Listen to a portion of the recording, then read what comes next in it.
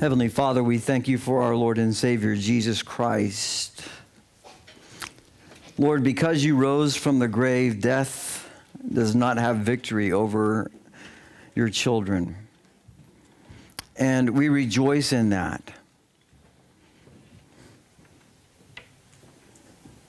Lord, you did not save us and set us free and give us life so that we might just simply live somewhat morally and on our own terms. You gave us life and set us free so that we might walk with you and that we would become more and more like our Lord and Savior, Jesus Christ, who came as a servant and died on the cross for our sins. Father, I pray that as we look at your word today, as we observe the Lord's Supper, that we might think deeply and carefully, not only about the claims of the gospel, about what our Lord and Savior has done for us, but this remarkable, completely countercultural life that you've called us to. I pray this in Jesus' name. Amen.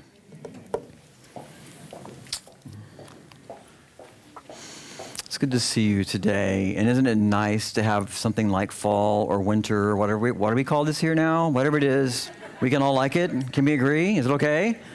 I don't want to hear any complaining about cold. If you're already complaining about cold, please remember the past 38 months or however long it was, right? Seriously, that was getting a little bit old. So I praise God when I walked out this morning, I was like, yes! Which we should do every day, right? Not just circumstantially, but I was exceptionally yes today. So puts a bounce in your step. I don't know about you, but I like this time of year. Awesome.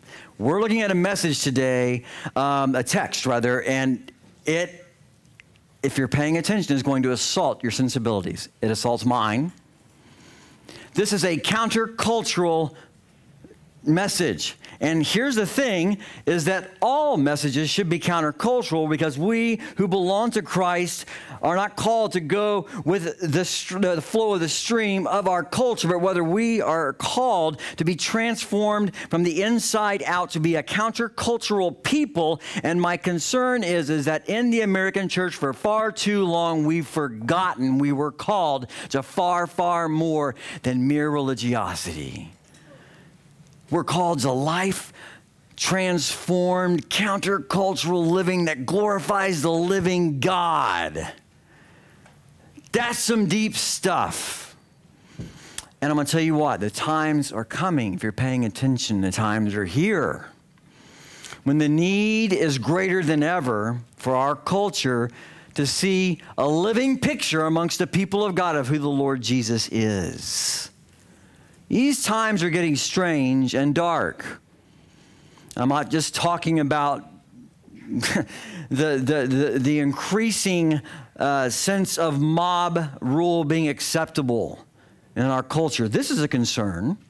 It's a concern when you read, not in some little strange news outlet, but when you read that you have a group of witches in New York City in a bookstore gathering to cast incantations and curses upon certain political leaders. And you might say, oh, that's just mumbo jumbo.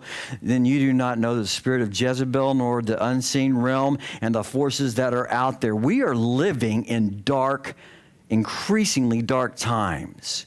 And I'm going to tell you this. You put the armor on, you walk with the Lord Jesus, and you and I will either be the people who follow the Lord Jesus or we won't. But I'll tell you what, it goes back to that whole idea. Choose this day whom you're going to serve. You and I cannot serve God in culture. We never could anyway. But the chasm is getting wider and wider. Okay? So trying to live in two worlds is a prescription for disaster. So why don't let's do this.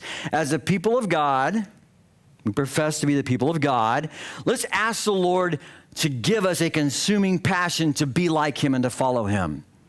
No matter what the world says about us, because that ultimately doesn't matter. If your identity is in Christ, they can't take that from you. But if your identity is in success and being seen as important, being seen as whatever, that can be stripped away. If your identity is found in the culture embracing you and accepting you, then that can be taken away from you. But guess what? Cannot be taken away. They can take your body, but they can't take your soul. You give yourself fully over to the Lord Jesus Christ. That is one thing they cannot take. That's where life is found. So we're starting off today with some big stuff. I'm going to ask us to please pay attention, because this is the life that you and I are called to. And if we're going to be a church that God uses for his glory, this is the life that we corporately are called to. We have been looking in our sermon series about what might make for a great church, and it's been a different type of a thing. We have a different definition of greatness. We've seen that we must have a great focus, a consuming vision for the glory of God, that the glory of God be that which is what we're ultimately concerned with, not our own glory, but focusing on God and what the things are that he says are important. Not the trivial secondary and tertiary things we tend to get sidetracked on. It's not about us, it's all about him, right?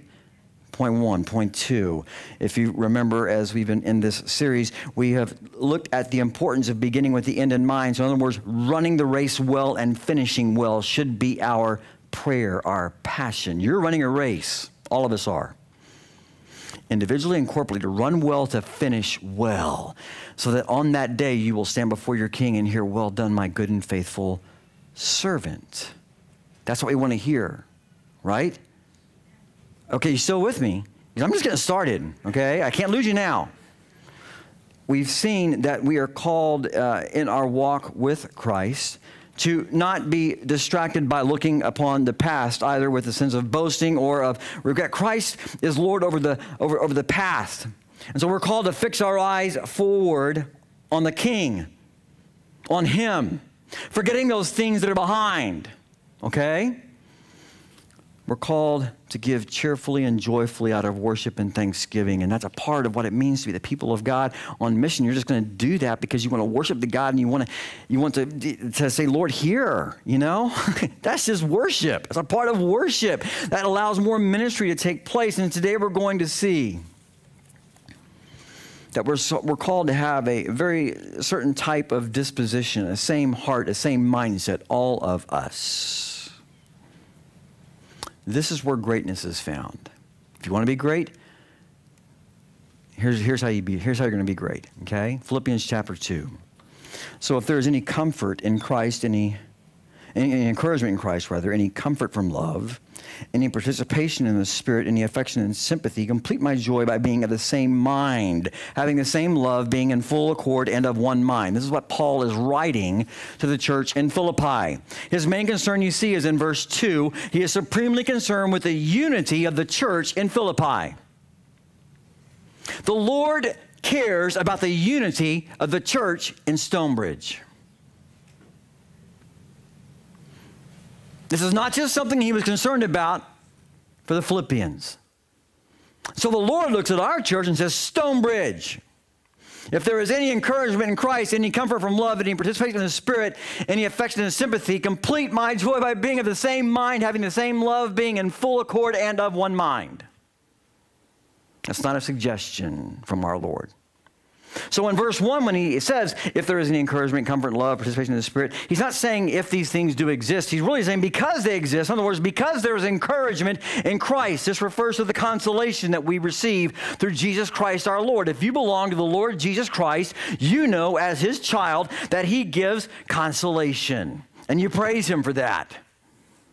If there is any comfort, because there is comfort from love, this refers to the Lord coming close to us and comforting us himself with his love. Now, if you've been born again, if you belong to the Lord Jesus Christ, you know that he gives comfort to you, that he loves you. And that's another reason, not for me, but you look at him and go, "Lord, thank you. You love me."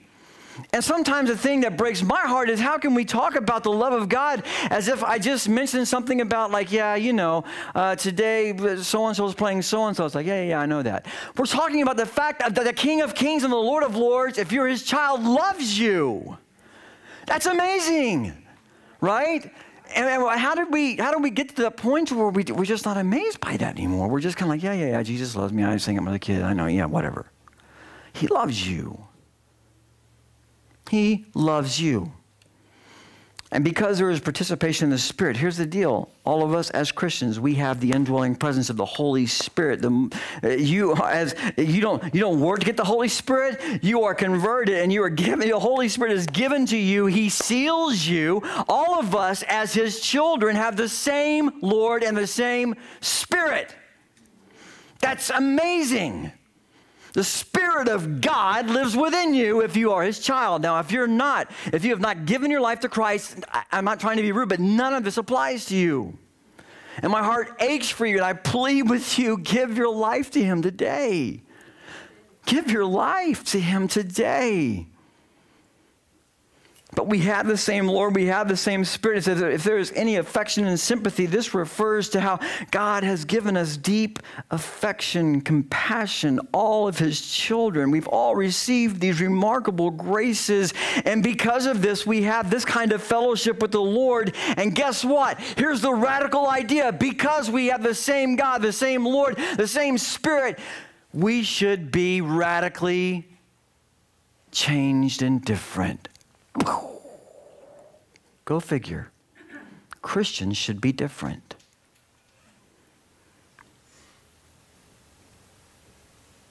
It's not that Christians, yeah, it's a good idea if you want to be different. Christians should be, I don't mean weird, I mean different. We should look more and more like our Savior, not like this world system. Not like this world system. We're to live in the grace that He provides, radically different lives.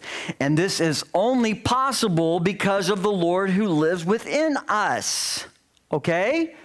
You and I can't do this, and we don't want to do it in our own strength and our own will. But because the Lord Jesus Christ has saved us and His Spirit lives within us, and because we have a glorious and wonderful Heavenly Father who is continually at work, it is therefore possible to be different. Complete my joy, Paul says. That's why it's possible. Do these things. In other words, in and through Christ, these things are possible. Paul's joy in the Lord was seeing God at work amongst the people of God. And in this particular case, he wanted to see God glorified by them being unified. You know what that blesses the Lord's heart is when He sees the people of God love one another. It blesses pastors' hearts too. Pastors love it when they're not playing referee, but when they sit back and go, wow, look at God's people, man. That's amazing. And you just sit back sometimes and you're just like, Lord, thank you for letting me see this. That's beautiful. But all too often, the referee thing has to be done. That's tragic. And it's wrong.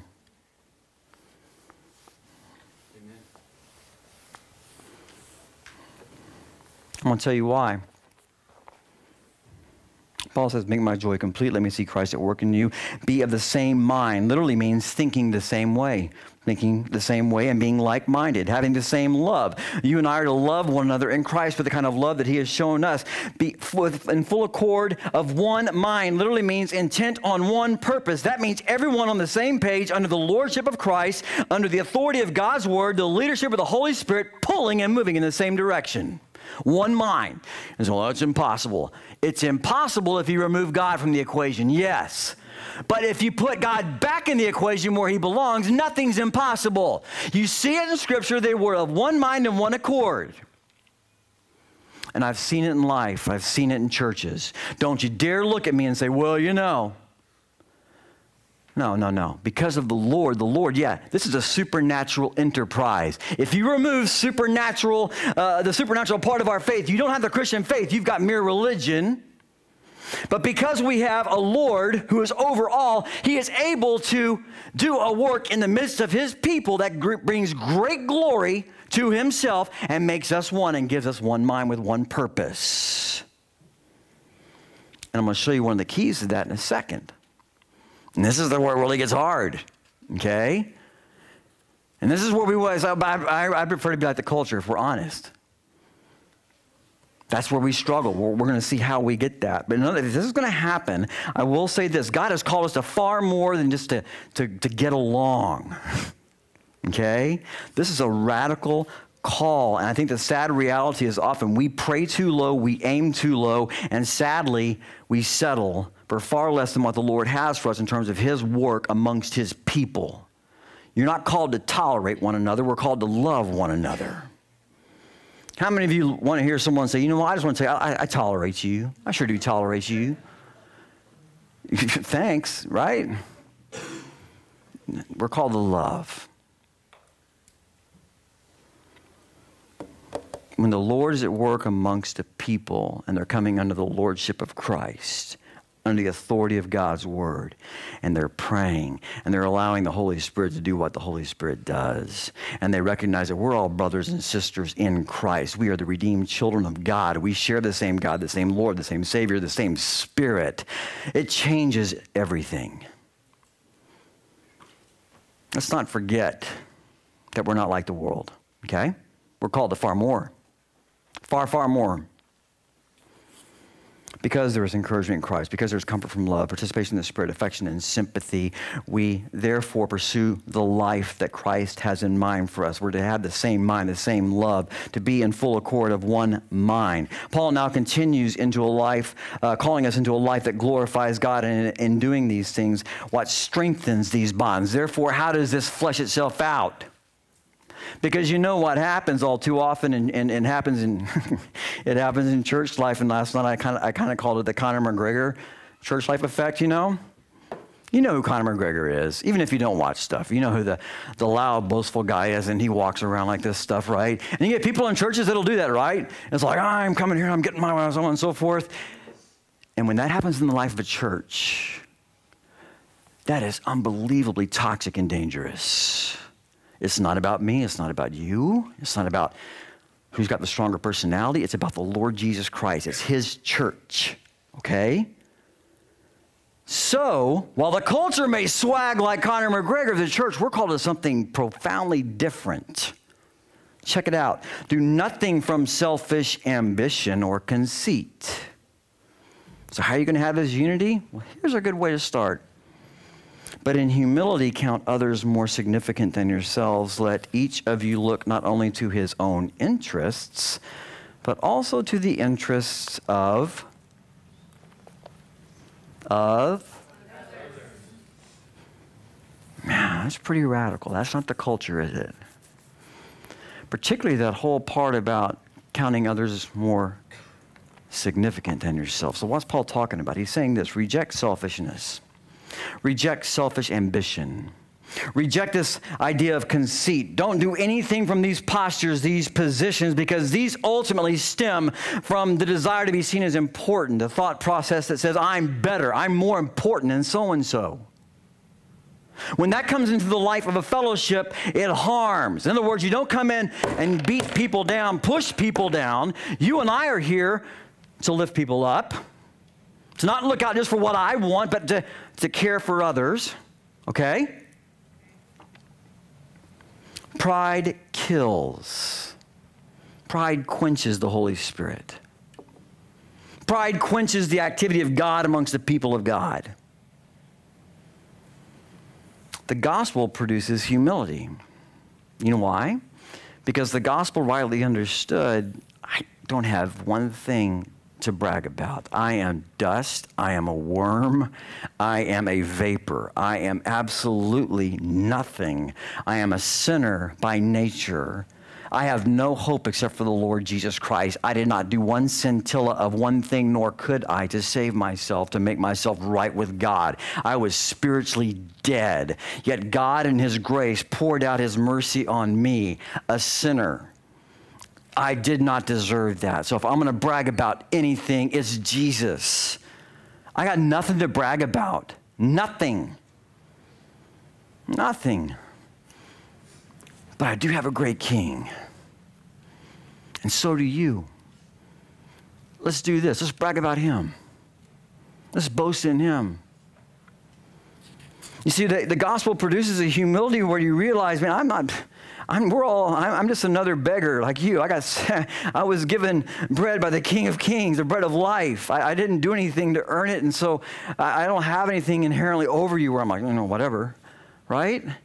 In humility, consider others more significant than yourself. Simply put, just be humble. That's what humility does. It puts others in a different position. It doesn't put them in the back of the line. You don't climb over people. That's the culture, isn't it? Climb to the top of the ladder. Hurry up and climb. Push people out of the way. Get to the front, man. It's like being at a crowded H-E-B or a crowded Walmart where everybody's jammed in together.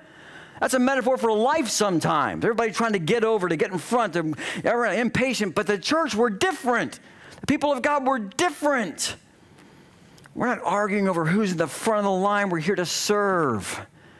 We're here to bless. We're here to brag about Jesus and tell what he's done. What he's done. This kind of humility elevates others. It glorifies the Lord Jesus Christ. It blesses others. It shows love to others. It's the same kind of sacrificial, selfless love the Lord has shown us. Let each of you look not only to his own interest, but also the interest of others. So don't run around just looking for what you want. And care about what others need. That's pretty radical. Again, if you're paying attention, look at the culture. Listen to what God's word says. It's night and day, okay? This is not what the culture says is great, is it? How many of these would you say would be great halftime speeches before an athletic event? Men, I want you to get out there and consider that other team better than you. Motivational speaking at work, right? This is the exact opposite of what the culture says, but here's the wonderful life-giving secret. You embrace this, you'll live this way again, and you will have a joy no one can take from you. Your identity is rooted in the right person in the right place. But if you're thinking, I've got to be seen as important, I better be seen as important,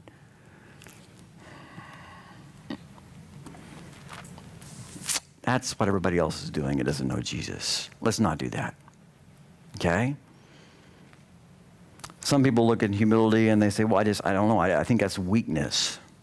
I love what Spurgeon had to say. He said, think not that humility is weakness. It shall supply the marrow of strength to thy bones. Stoop and conquer.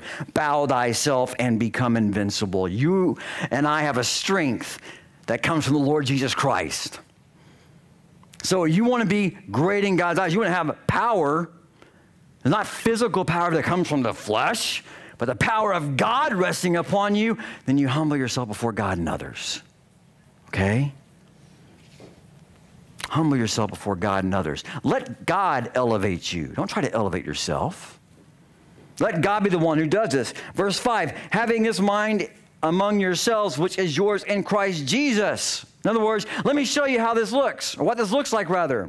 Who, though he was in the form of God, did not count equality with God a thing to be grasped, but emptied himself by taking the form of a servant, being born in the likeness of men, and being found in human form, he humbled himself by becoming obedient to the point of death, even death on the cross. There is a lot going on here, okay? Time restricts me from going as much as I would like to get into all of this. But I'm going to hit some of the highlights. First of all, have this mind among yourselves. For all Christians, a shared mindset. Think this way. In other words, think like Jesus. Jesus Christ, who was in the very form of God. Paul is affirming that Jesus is eternally, has been God, and he is God, fully human. That's who Jesus is in the incarnation, okay? Fully God, fully man. John MacArthur had a good commentary note here. He said, the grammar stresses the essence of a person's nature, his continuous state or condition. Paul affirms that Jesus has eternally been God. Even though this is and was and who Jesus is, Paul said this, he did not count equality with God a thing to be grasped, but he emptied himself by taking the form of a servant, being born in the likeness of men, and being found in human form, he humbled himself by becoming obedient to the point of death, even death on a cross. Simply put, even though Jesus had every right and privilege and honor as God the Son, he willingly chose to not cling to those things, to that position, but to willingly, for a season, set those aside in his incarnation. He emptied himself. That's the doctrine, is known as the doctrine of kenosis. Christ self-emptying in the incarnation. This was a self-renunciation. He didn't empty himself of his deity. He's still, again, fully God, fully human. What Jesus did in his ministry was he set aside certain things. And I'm going to go back to MacArthur. He raised a few good points. One, he set aside heavenly glory. While on earth, he gave up the glory of a face-to-face relationship with God the Father that he had from eternity past. That was different. 2, during the incarnation, Jesus submitted himself to the Father's will and the Spirit's direction. 3, he gave up eternal riches. While on earth, Jesus was poor and he had so very little. 4, he gave up a favorable relationship with the Father, specifically on the cross. There he endured God's wrath against our sin. Prior to the incarnation, he did not know hunger, fatigue, weariness, or loneliness, but he experienced that and sorrow and much more during his earthly life. Jesus leaves the splendors of heaven not because he had to, because he owed us, but because this is what he chose to do in love, was to come and to redeem us. And this is the cost of our salvation. God the Son laying his life down on a cross, dying the most horrible death so that we could be free, so that we could be reconciled to the Father, so that we could be forgiven, so that our sins, shame, and guilt could be covered. It is that serious. So when the Lord looks at you and I and says, be humble, humble yourself, what he's saying is, look at me. Look at what I did. Now you do. Be humble. Jesus, taking the form of a servant, being born in the likeness of men, being found in human form, he humbled himself by becoming obedient to the point of death, even death on a cross. Taking the form of a servant, the Son of Man came to serve, not to be served. He came to give his life as a ransom. This is crucial for our understanding of what it means to be Christians. What it means to live this Christian life. If we just get this point here that we're called to serve. Here's the deal. You want to be great? Jesus says, and I'm borrowing, I forget the theologian's name, go low. Go low. Go low. Take the form. Be a servant. You want to be great in God's eyes? Go low and serve. Serve.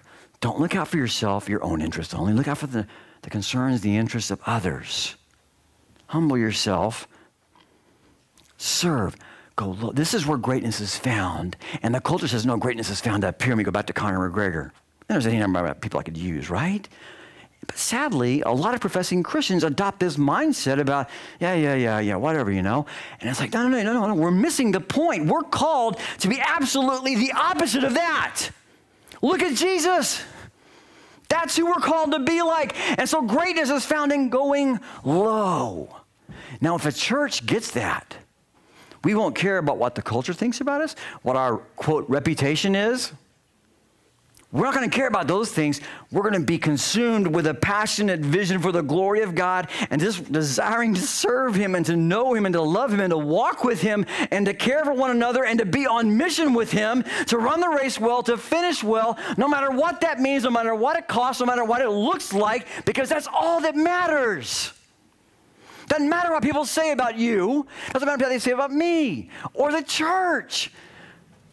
What matters is who we look like. Who we look like. Do we look like the mob out there, or do we look like Jesus? Who do we look like? Go low. Take the last seat. Don't seek the spotlight. Don't do anything out of selfish ambition or conceit. Greatness is found in being like Jesus. You know, Isaiah even described Jesus 725 years before his earthly ministry. It's really interesting. There's a lot we could look at in Isaiah 53. But he said this, he had no form or majesty that we should look at him, no beauty that we should desire him. He was despised and rejected by men, a man of sorrows, acquainted with grief, and as one from whom men hid their faces, he was despised, and we esteemed him not. You know, Jesus could have come to us looking in any way he chose, right? He could have come looking like Brad Pitt, looking like whoever you may think, George Clooney, or whoever that guy is. Yeah, oh, that guy. Yeah, he's important. But what's amazing is even in the incarnation, his physical appearance was not something that people look at and say, oh yeah, that guy's special. And that's amazing to me. Not by accident. Again, Isaiah is so very clear. He had no form or majesty that we should look at him, and no beauty that should make us desire him. In other words, it wasn't like he came and looked like, oh yeah, he didn't even look like someone that you're supposed to be like. There's humility even in the incarnation, his physical appearance. And then Jesus tells his disciples, again, if you're saying, well, this whole idea of going low, being great. No, listen to what Jesus says to his disciples in Matthew 20. You know this, 25 and following. Jesus called them to him and said, you know what the rulers of the Gentiles lord it over them, and their great ones exercise authority over them. But it shall not be so among you. But whoever would be great among you must be your servant. And whoever would be first among you must be your slave. That's some crazy stuff when you look at it from a cultural perspective, isn't it? Because that's saying, I'm going to the back of the line. I don't need the applause of man. I don't need this, that, or the other. I just want to live with and for my Lord and Savior.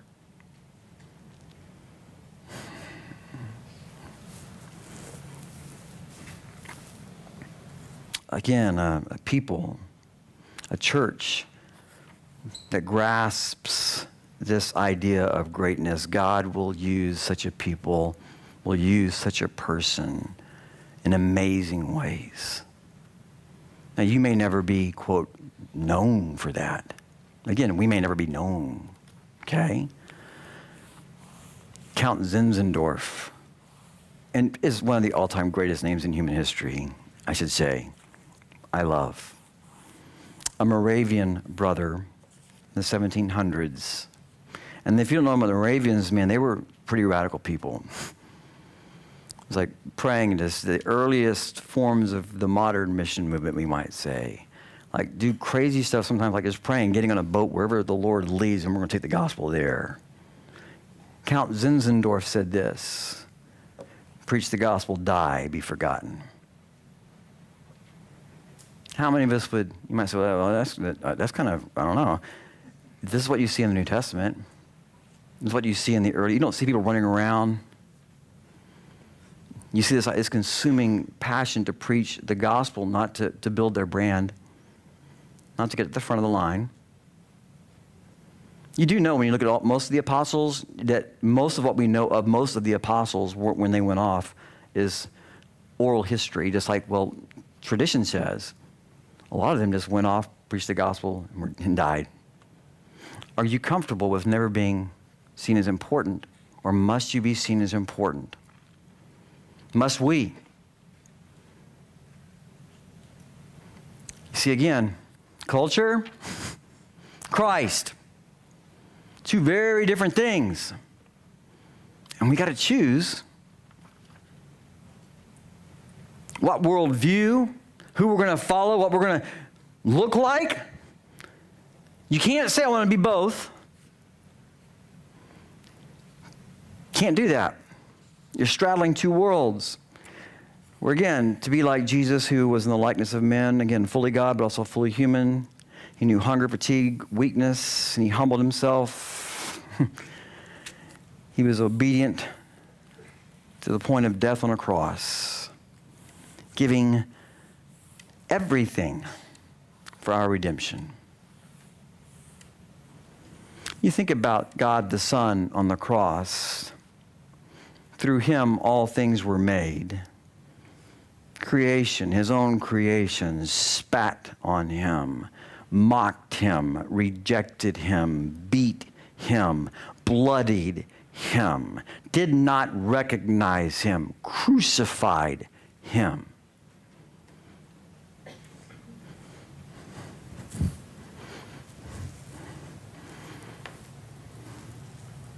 Did we deserve that? I mean, did we deserve that kind of love? A lot of us would be like, man, if that was me, I would have said, forget that. Boom. Forget this human experience, man. You're all done. I'm through with it.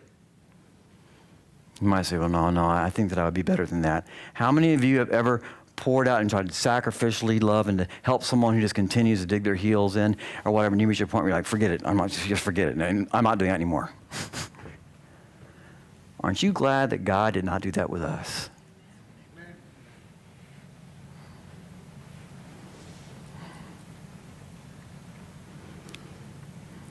Do you see how radical this is? Why would we settle for less? Well, I think I know why. Because we're afraid that if we become this kind of a person, that, well, people might just take advantage of us and they might, well, I don't know. And I have, what about my needs? Can you trust the Lord to take care of your needs? Is Christ, if all you have is Christ, is he enough for you to have joy? Or do you have to have Jesus plus something else? You see, again, this is intense stuff.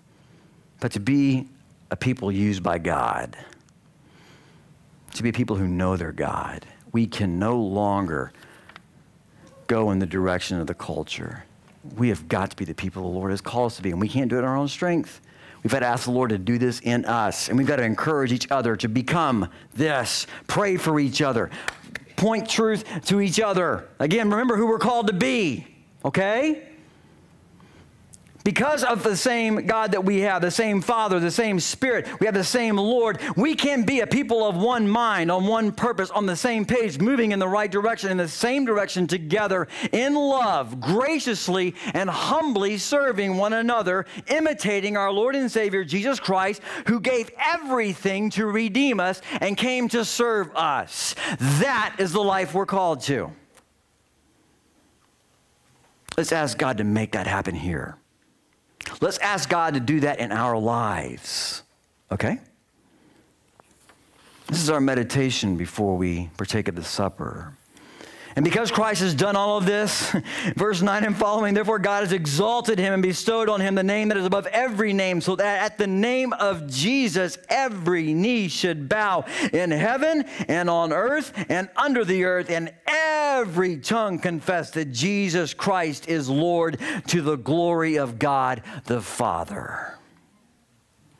There's coming a day when every being is going to bow before the Lord Jesus Christ and say, you are King of Kings, you are Lord of Lords. But the sad reality is because the road is broad that leads to destruction, that for most people it will be too late. You either bow the knee now before the King and experience life now, or you do when it's too late. He is a sovereign ruler over all of creation, and all will acknowledge him as such. Jesus Christ is Lord.